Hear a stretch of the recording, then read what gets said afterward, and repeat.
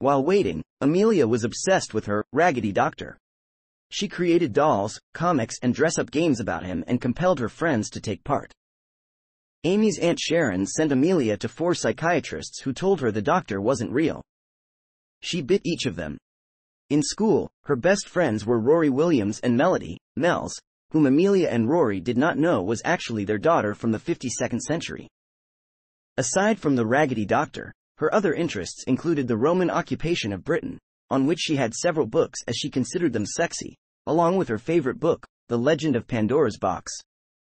She didn't receive a good grade for her paper on the Romans due to titling it, Invasion of the Hot Italians. Amelia was consistently the dominant member of her trio with Rory and Mel's. Throughout primary and secondary school, Amelia unwittingly reared Mel's, serving in loco parentis and lecturing her after each of her myriad discipline problems. Meanwhile, Rory went submissively along with Amelia's instructions so long as it allowed him to be near her. Because of Rory's timidity toward making any romantic overtures toward Amy, and his obvious disinterest in other girls, Amy incorrectly assumed him to be gay. In their late teens, Mel's caused Amy to realize Rory's feelings toward her and she returned his affections. In doing so, Mel's, being their daughter, paradoxically caused her own existence.